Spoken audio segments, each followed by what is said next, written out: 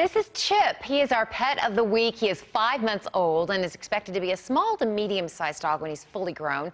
He's going to need some training and has got a lot of energy. If you're interested in meeting this little guy, Chip is available for adoption through the Humane Society of North Texas. Karen, I'm going to one-up you on the cute scale there. We got Wild Wednesday. Kristen Garrett is here with the Fort Worth Zoo joining us in studio. And let's talk about this guy. Who you got with us today? This is Rick. Rick. Rick is. He looks like a Rick. He does look like a Rick. Yeah. He is called a greater Tenrec. And Tenrecs are a small species of animals that are found in Madagascar.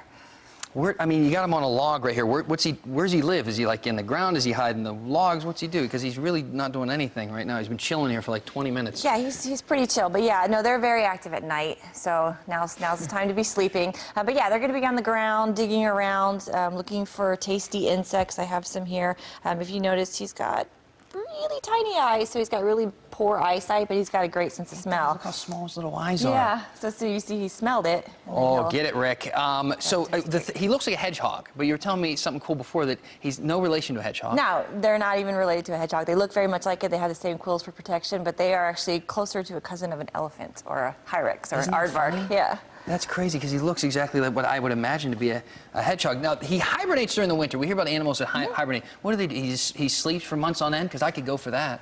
Well, what he does is a form of hibernation. It's called torpor, and it's shorter. So it's anywhere from 2 to 5 months, and it's just to conserve energy. So he slows down during the colder months to conserve that energy, and once it starts getting hot out, that's when he's up. We want to ask you about the adoption stuff that you guys have going on right now. What people can do? Well, you know, it's summertime, obviously, and we've got some great adoptions going on right now. We have the brand new Savannah exhibit. So you can adopt any animal from our Savannah, hippos, giraffes, rhinos, meerkat, ostrich, and it comes with all of this fun stuff. So you get one of the plush animals and your own adoption certificate and photo, and you can even add in a giraffe feeding certificate. Not bad. We like it. Rick, thank you so much. We appreciate it.